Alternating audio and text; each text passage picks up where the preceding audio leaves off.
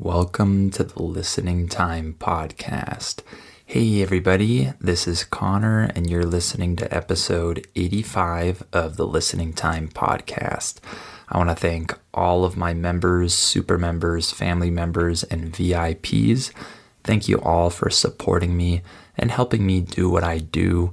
All of your support helps me continue to be able to make this podcast and produce it every week for all of you. So thank you for that. And if you're interested in getting more training, getting my specialized training, then please sign up for my membership and you'll get that. And in particular, if you become a Listening Time family member or a Listening Time VIP, you'll get 2 new advanced episodes every month. So if your goal is to become an advanced listener, then you'll definitely want to do that because you'll receive my advanced episodes where I speak at normal speed. And of course, I provide the transcript to help you understand. And if you want to ask me your questions regarding English or language learning, then become a Listening Time VIP and you'll be able to ask me questions every week and I'll answer your questions in a video Q&A session every week. So you get this once a week. You'll have the chance to ask me your questions and I'll answer them. So if that's interesting for you, then click on the link in the episode description. That's patreon.com/listeningtime. And remember to follow my Facebook page.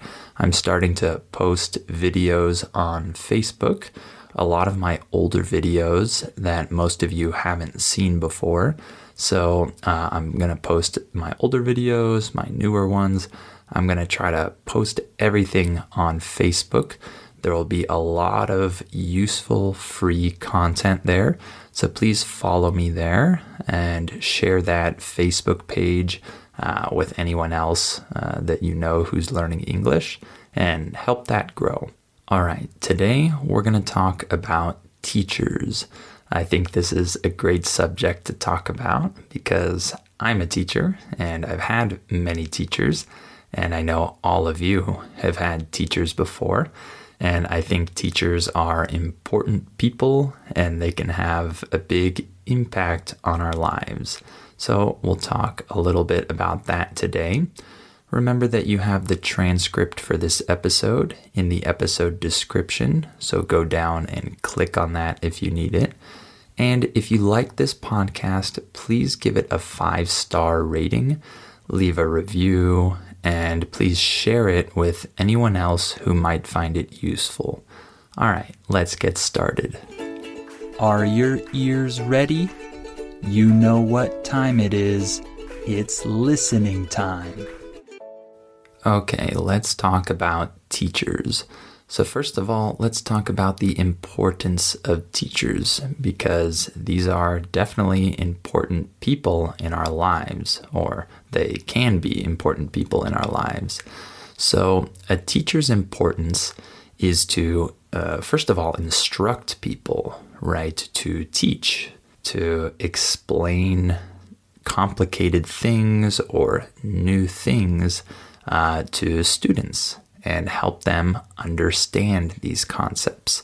So a teacher is the person that explains new things, complicated things, and helps people learn these things. That's very important.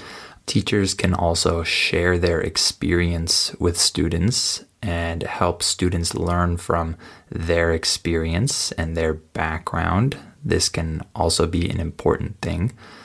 Teachers can also be mentors to students, and so they can be someone that the student can turn to for advice or for help or things like that.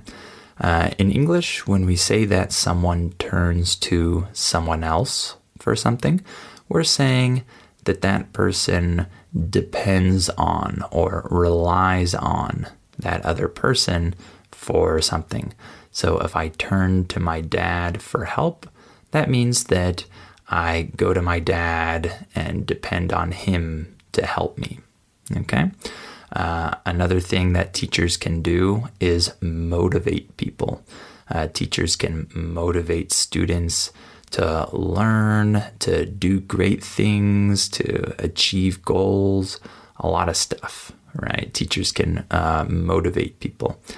And teachers can also correct you, right? When you do things wrong, when you're not doing something the way you should, or you're mistaken about something, a teacher is there to correct you and show you that you're wrong and show you the right thing or the right way. So these are some of the important things that teachers give us.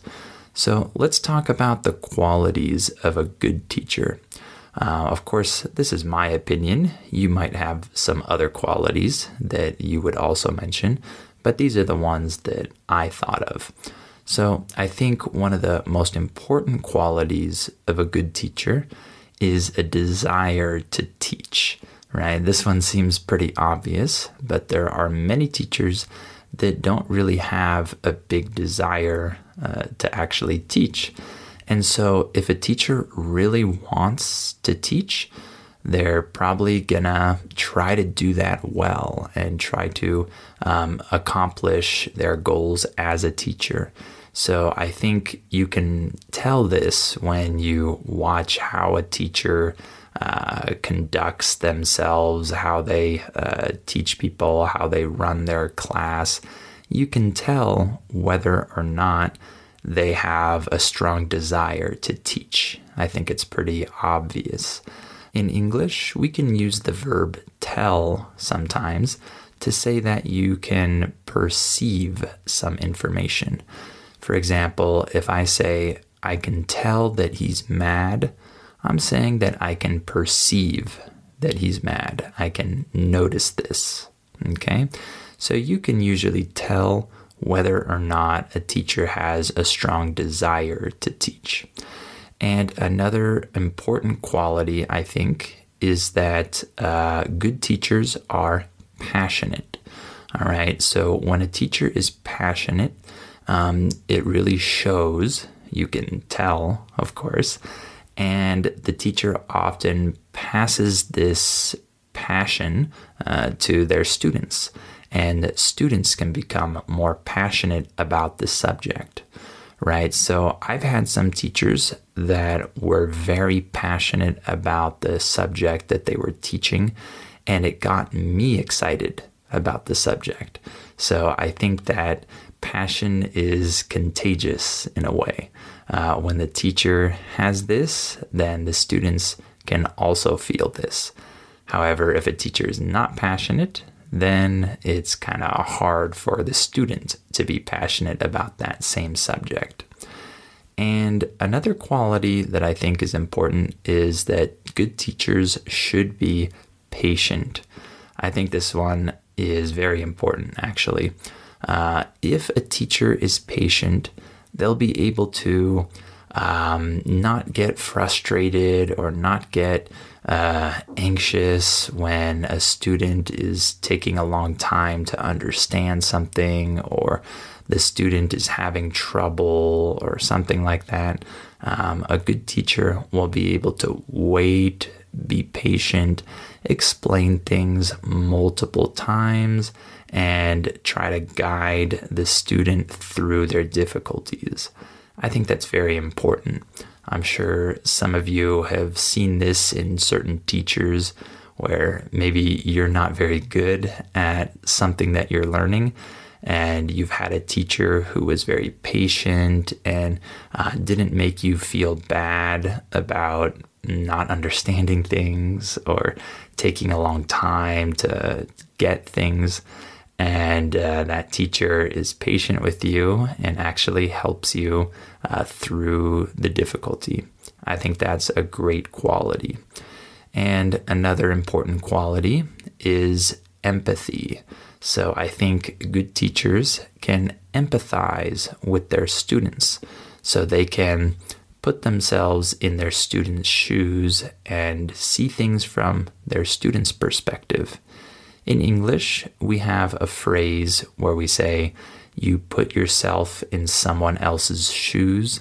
This means that you try to empathize with that person and imagine that you were in that scenario, you were in that situation, the other person's situation, and you try to see things from that other person's perspective. In that case, we can say that you put yourself in another person's shoes. Okay? I think that good teachers have that quality. And one other important quality of a good teacher is that good teachers can find the importance in what they're teaching. Sometimes we can't really understand why we need to learn something. Things don't seem important or relevant or interesting. And I think a good teacher can take material that might otherwise seem boring and actually show students why it's important and actually get the students to be interested in that material. And I think that this doesn't only apply to boring material. Even if material is, more interesting or something intriguing, the teacher can really emphasize the important thing or the really cool thing about what they're teaching and get the students hooked on whatever it is that they're teaching. In English, when we say that you get hooked on something, this means that you get very interested in something. We could even use it to say that you get addicted to something. Okay, so a good teacher can get students hooked on a subject because they can show the student how important it is or how interesting it is or how relevant it is or something like that. They can really highlight that and the student can become more interested in it. So I think that those are the qualities of a good teacher. And of course, not every teacher has all of those qualities, but I think that good teachers have some of those qualities and some other good qualities. And how about the qualities of a bad teacher? Because there are many bad teachers in the world. I've had many bad teachers. So I think one of the qualities is a bad teacher is not interested in their subject. So when you have a teacher that isn't really that interested in the subject that they're teaching, they're just doing that job because they want to get paid and maybe have job security and things like that, then that teacher probably won't be able to get their students interested in the subject.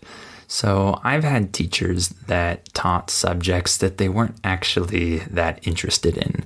They just kind of wanted the job. They wanted a very secure job. They weren't very passionate teachers, and they just did the bare minimum as a teacher.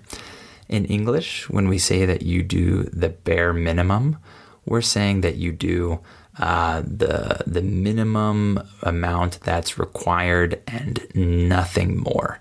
Just the very basic things. That's the bare minimum. So I've had teachers that just did the bare minimum and their classes were not fun. I did not like those teachers because those teachers weren't that interested in the actual subject. Another quality of a bad teacher is that many bad teachers are not knowledgeable. They actually don't have a lot of knowledge regarding the subject that they're teaching. I think that this should be obvious that teachers need to know a lot about the subject that they're teaching. They don't need to know everything. They shouldn't know everything because nobody has that type of knowledge. But they should know a lot more than the students, for example. And I remember having some teachers that just weren't very smart in terms of their subject. They didn't have a lot of knowledge. I remember having one English teacher in high school who did not seem very smart or very knowledgeable about English. And I felt like I knew more than this teacher, and I was just some 15-year-old kid.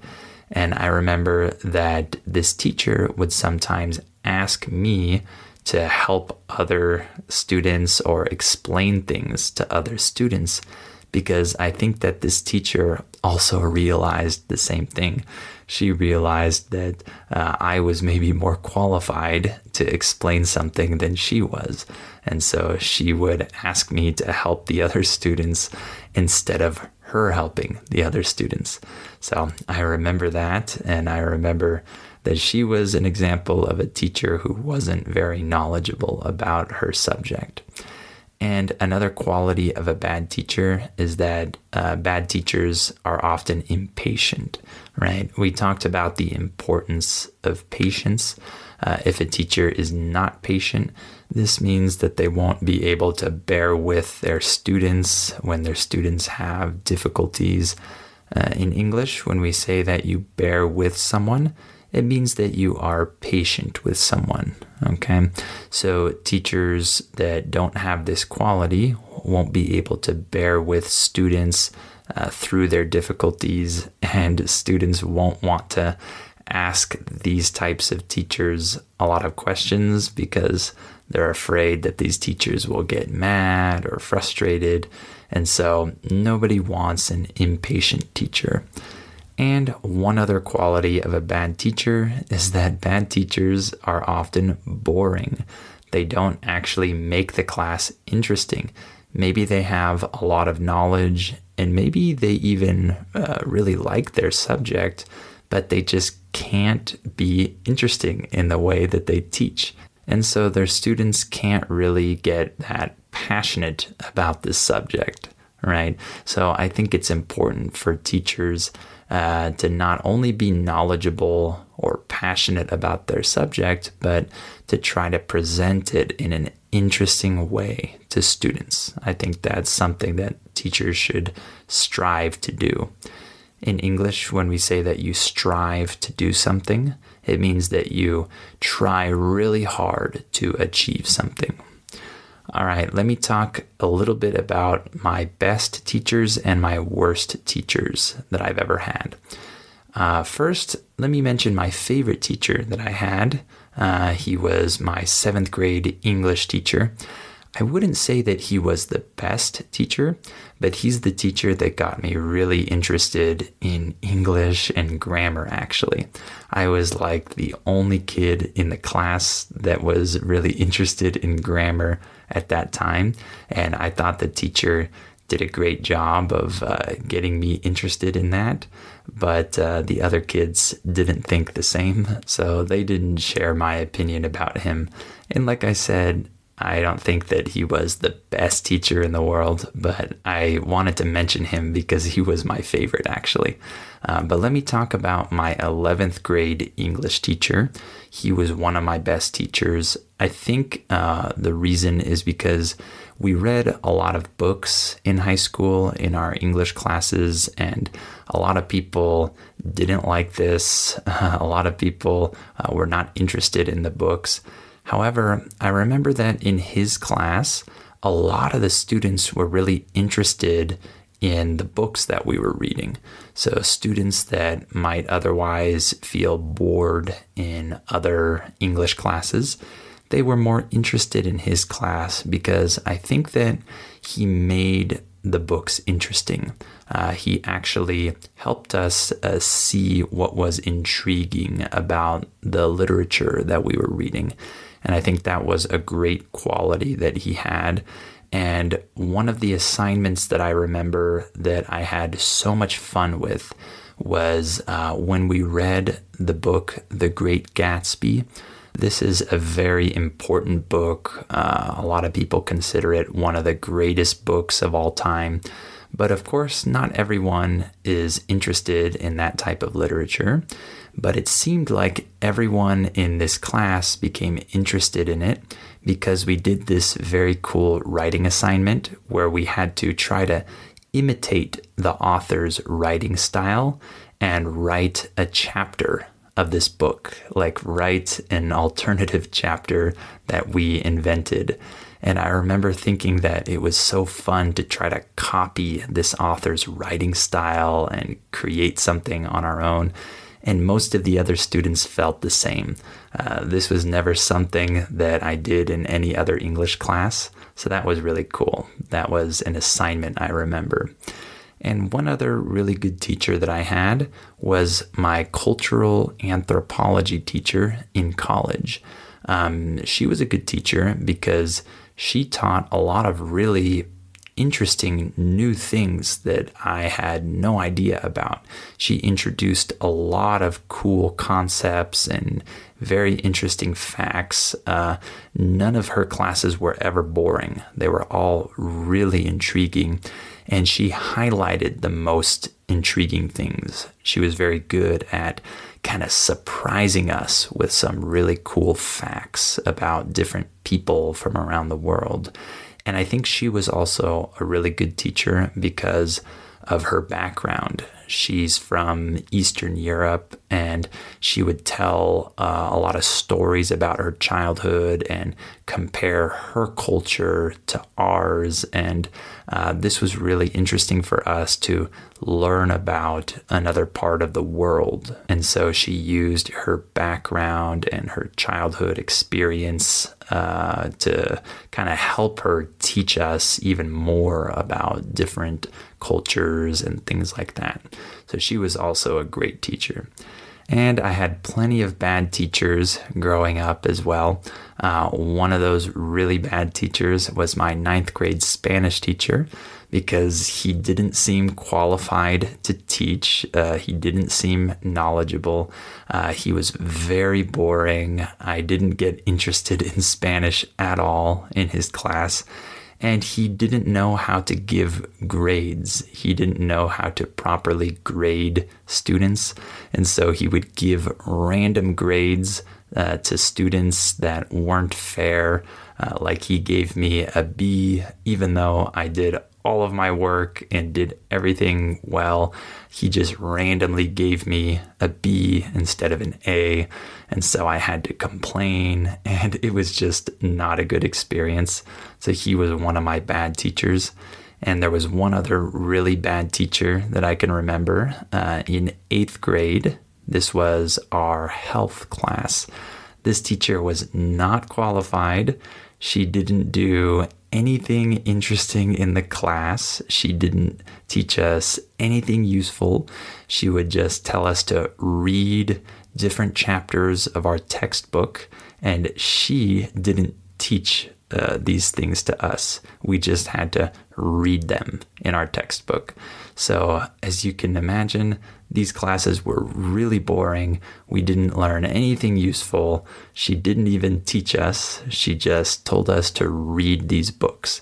So all of us could have done that on our own. We didn't need her because she wasn't actually teaching us. So she was another example of a very bad teacher. All right, why don't we stop there for today? I hope this episode was interesting for you, and I hope it was good practice for your listening. Remember to follow me on Facebook. That link is in the episode description.